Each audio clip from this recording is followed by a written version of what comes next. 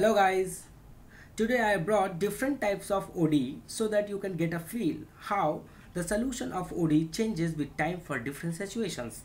Simultaneously, I will tell you the type and name of ODE and effect of initial conditions and various parameters.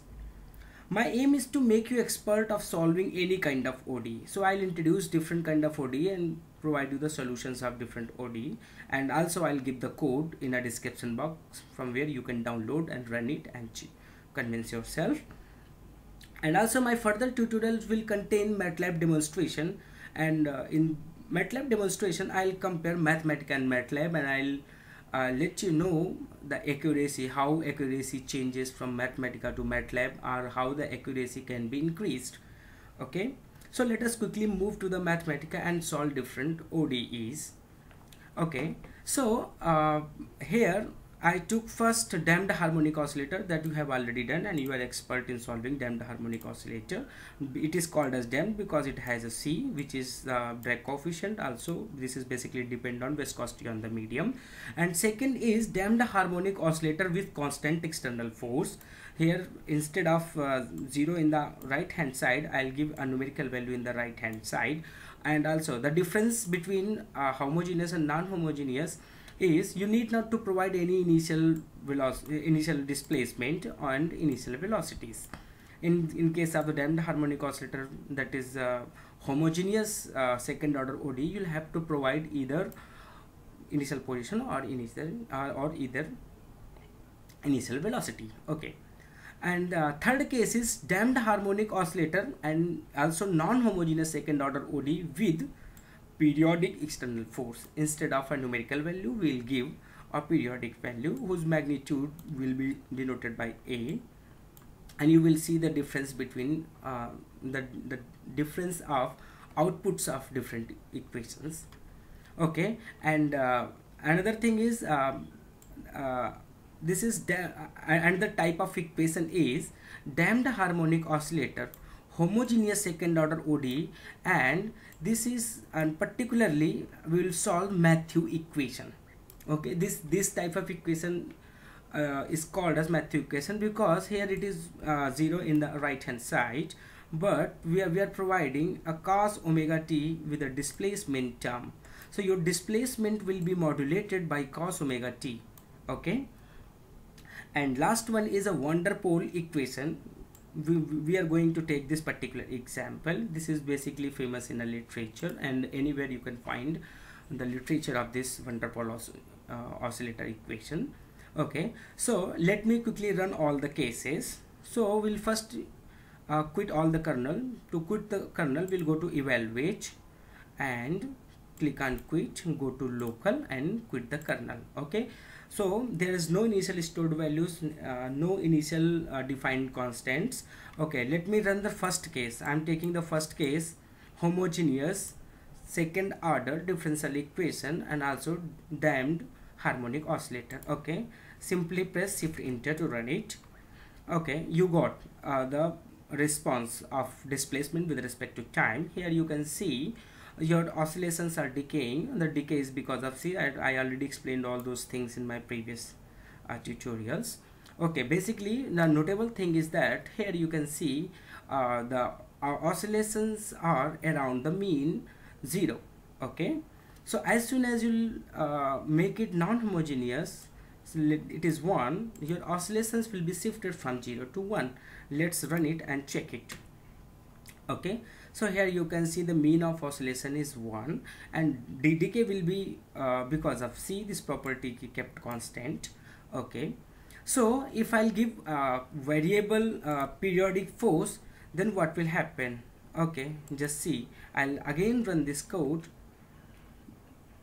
So in this particular case, you can see several enveloping frequencies instead of natural frequencies. Okay, so your natural frequencies are modulated by this cos omega t. Let's move to the equation. This type of equation, when it is homogeneous, actually it is homogeneous because RHS is 0 and the cos omega t is multiplied with displacement term. So something similar response you will observe, but frequencies will be different because I kept the omega as a 1 here. Just for the demonstration purpose, you can change omega. I'll as I mentioned, that the code will be available in the description box. You can run and convince. Okay, you can see several these enveloping frequencies are also there along with natural frequencies. So natural frequencies and also enveloping frequencies are together. Natural frequencies, because if cos omega t is absent, then the frequency of oscillations will be unnatural. If you artificially introduced any frequency, then this frequency modulate your natural frequency, and combined frequency will be called as secular frequency. Sometimes it is called an enveloping frequency. That's all I already explained in my previous tutorials. This is just a quick review of different kind of differential equation, just to give you a feel that you can solve any kind of second order differential equation. Okay, so in a particular case, let's move to the van der Pol equation. I haven't ever told you about this equation, although I mentioned this previous equation. When your natural oscillations are modulated by artificial frequency, then this particular type of equation is called as Matthew equation, which is very famous. And yes, if time will permit, then I'll take one lecture on Matthew equation. It is very interesting equation, and it has very great implications. I have also uploaded few videos regarding droplet levitation. So in that droplet levitation, you will see the dynamics of a drop is governed by Matthew equation only. So you can get the answers of many things that I asked in my video. Okay, let's move to van der Pol oscillator. Here I kept m as a 1, and instead of c I used here mu, and a is also 1. You can introduce it's your choice, and let me run it. You see the response of this van der Pol oscillators. So basically you can solve any kind of ODE depending on the situation. You need to remember when to give initial velocity and initial position particularly.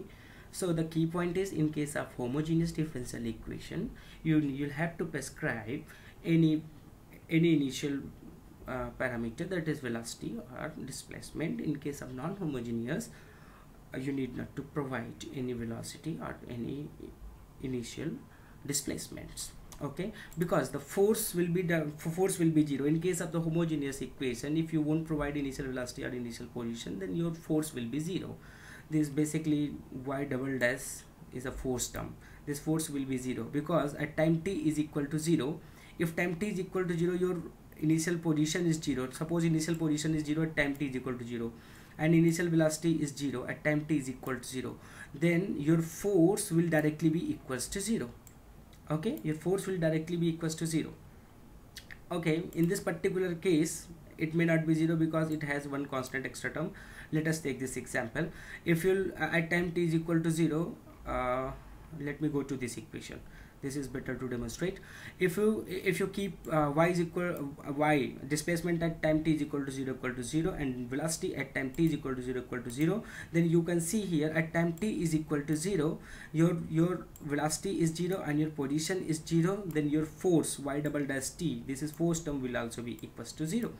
So, and in case of non-homogeneous equation, if you are not providing any initial position or initial velocity, so you can see that if at time t equal to 0, position is 0, if at time t equal to 0, velocity is 0, then your force will have at least one constant value. So force is not going to be 0. Okay, so this is that is the reason why you need not to provide any initial position or initial velocity in case of the non-homogeneous equations. Okay, so in the next tutorial I'll bring the comparison of Mathematica and MATLAB. I'll tell you the several ways, more than 10 ways to solve ODEs in MATLAB with different accuracy. Okay, so thanks for watching and listening me. I'll request you to subscribe my videos. It actually gives me a motivation. Thank you so much.